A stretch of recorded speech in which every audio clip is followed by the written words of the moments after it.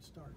Yeah, it's a very important season for me, just because I have to showcase my athleticism, and like you said, I've been waiting, I've been working, so I'm just ready to showcase.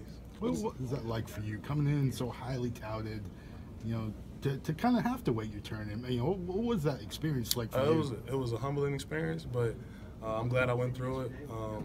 God has no mistakes in a man's life, so I was just riding the wave. Like I said, I was just kept chopping at the wood, and now it's my time. What's your leadership like now? I mean, you're one of the old guys in that group. Yes, leadership is a key thing. It's always a good thing, especially to me, that I can have a positive impact on another player while I'm getting better as well. You talk about humbling, players all the time, talk about, they consider transferring when they don't start right away or whatever like that. Did you ever have those moments, or were you just kind of doubted or whatever, had to kind of pull yourself out of that? Not at all, not at all. It's all a mindset. I'm a competitor, so I just like to compete. And like I said, when it was my time to go, I had to go and suit up and go.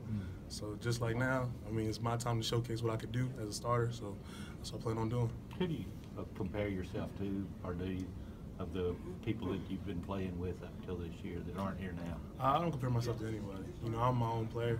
I had a lot of brothers, good brothers, but now it's just being me. What are you working on to improve your game? Everything, just being an all-around player, being an all-around every down defensive lineman. Being able to stop the run on first, second down, maybe a play-action pass, and then working on my pass rush just so I could be a dominant pass rusher on third downs or passing situations. What are some things you learned from John and Dalvin? What are some of the lessons? That was coming up. Yeah. I was waiting on that. What are some of the lessons you've learned, specifically though? Well, I mean, just technique mainly. How to use your hands. Just the playbook. When I was a younger, freshman, just getting into the playbook, working on footwork, things like that.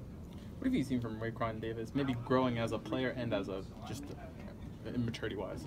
Well, with the entire D-line, with the entire D-line unit, it's just cool because there's a lot of young guys that are stepping up, and I think we have 2 more coming in this summer. Yeah. So it is always fun. As a unit, we just want to be dominant.